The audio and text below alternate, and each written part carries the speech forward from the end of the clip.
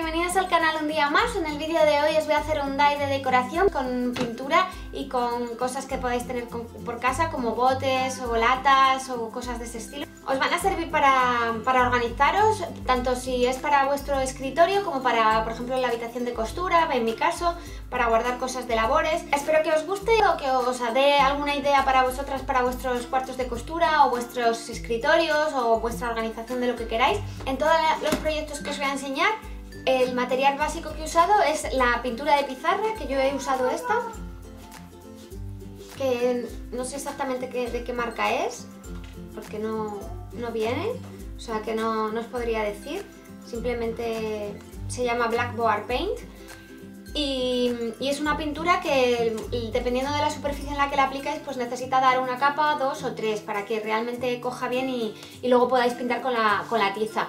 Yo lo he usado sobre madera, sobre cristal, sobre metal, sobre plástico, sobre casi todo, y queda fenomenal. Siempre le doy 2 o 3 capas para asegurarme que queda bien y simplemente espero un ratito entre capa y capa y ya está.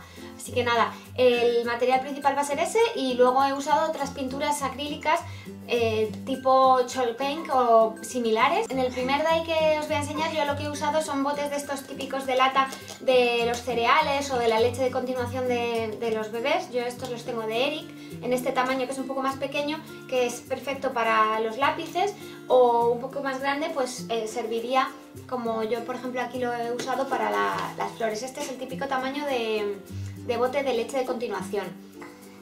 Y este un poco más pequeño, este es de cereales, que este va guay para lápices y cosas así.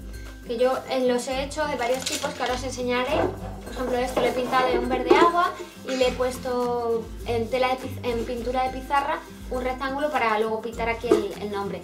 Lo he marcado con washi tape, que ahora lo veréis en el paso a paso, para que quede perfecto, pero luego también podéis hacerlo para que no quede tan perfecto, como un brochazo simplemente, como es este, que simplemente le he pasado la brocha de la tela de pizarra y queda así, con ese look más informal. Y este lo he pintado en blanquito y os dejo ahora unas imágenes de otros que he hecho.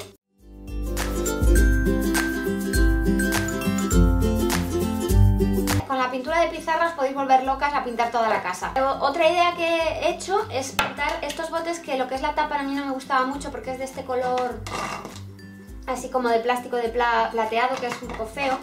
Y son estos botes que son del IKEA, que os dejaré ahora una foto por aquí de cómo son y el precio, porque no me acuerdo ahora mismo el del precio.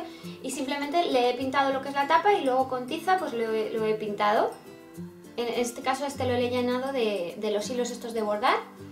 Y la verdad es que queda muy chulo. Más opciones con las que podéis usar la tela de pizarra es, por ejemplo, pintar estos containers también, que son del IKEA, que son transparentes, y los podéis pintar para poderlos señalizar. En vez de ponerle una pegatina, pues le podéis poner una pintura de pizarra y ponerle lo que tiene dentro. También estos cajones de las tiendas de todo a €1, que vienen fenomenal también para guardar cosas de estas de labores o avalorios. Y lo que he hecho yo es pintarle de pintura de pizarra lo que es el centro para poderlo señalizar.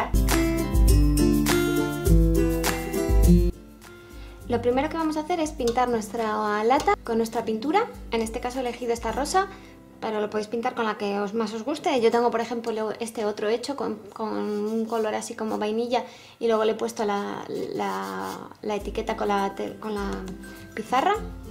Así que lo primero que vamos a hacer es abrir nuestra pintura, le quitamos a esto la tapa y la vamos a empezar a pintar.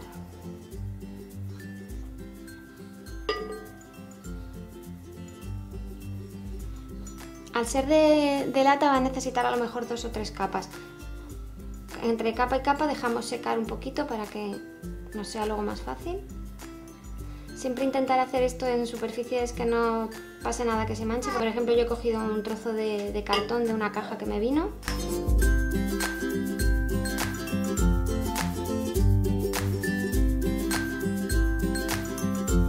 Bueno, lo voy a dejar secar y luego continuamos para darle otra capa.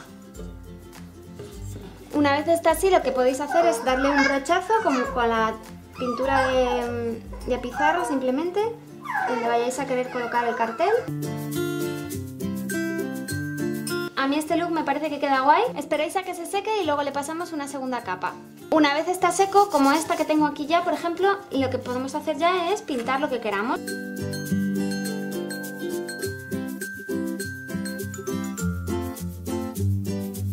Otra opción que tenéis es con washi tape. Podéis poner una forma, enmarcar una forma, por ejemplo yo he hecho aquí un rectángulo o alguna forma geométrica y luego pintar con la pizarra, con la pintura de pizarra por dentro, y así le dejáis formas en vez de ser el brochazo.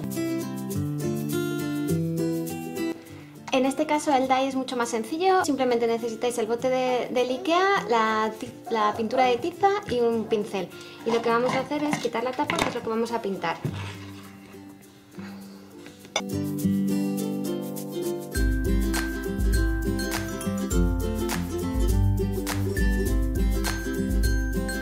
Aquí también seguramente le tendremos que dar 2 capas.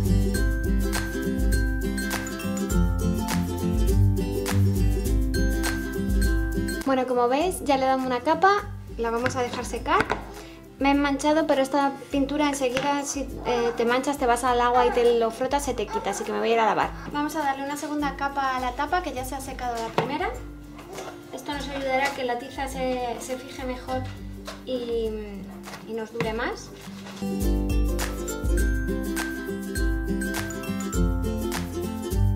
Bueno, como veis ya se ha secado y nos queda por delante así y por detrás con el color del plástico este gris que venía a la tapa, y simplemente lo que hacemos es luego coger una tiza del color que queramos y ponerle el nombre. Para poner lo que es el texto, mejor primero lo enrolláis, ¿vale? Que no me he dado cuenta de deciros eso. Primero lo enrolláis para ver cómo queda y ya una vez está así ya le ponéis el texto para saber que os queda alineado respecto al cristal, porque si no os puede quedar girado. Y aquí voy a poner botones.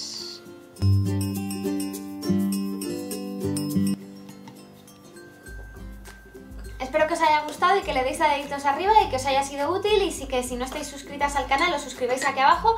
Nos vemos muy pronto en el próximo vídeo. ¡Hasta luego!